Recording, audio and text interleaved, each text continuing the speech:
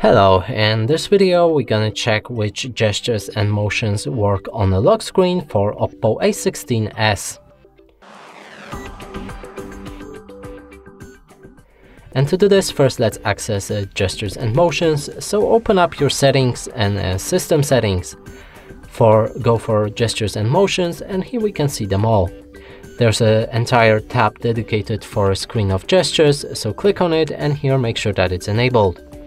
Now you have a lot of options. So first one is double tap to wake or turn off screen. If you lock your device and double tap on it, it should wake up. Repeat the same motion to lock it again.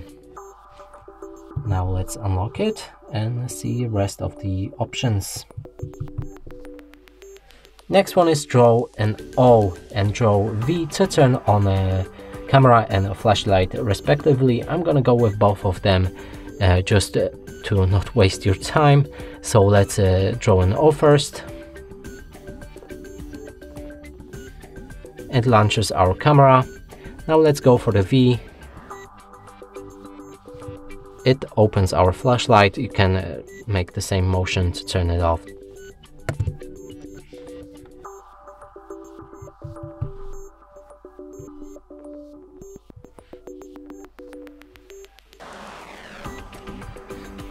Next one is a music control, and if you click on it, you should see all of the gestures that you can control the music with when your screen is locked. So draw them like that to play, go for the next or previous track, or pause it. Now in the bottom there's more, and there's a bunch of different gestures that you can draw or use on your phone. And if you click on them, you can give them different functions like unlock, call, or open a specific app. In this case, let's go for a single one, because most of them work the same way, only draw a different pattern to enable them. So draw arrow pointing up to launch the calculator. Let's enable it like that and try it on the lock screen.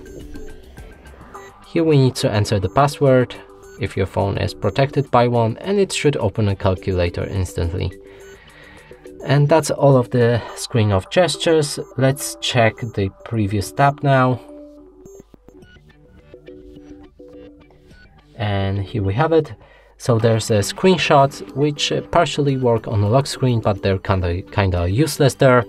Raise to wake, which actually works on your lock screen. So if you lock your device and raise your phone, it will wake up. Lift to ear to answer the calls. It should also work fine on your lock screen. Auto switch to receiver also works on the lock screen.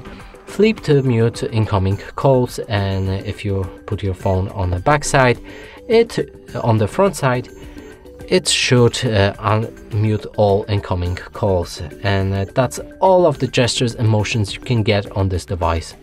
And that's it for this video. Hope you like it. Please consider subscribing to our channel, leave a like and a comment below.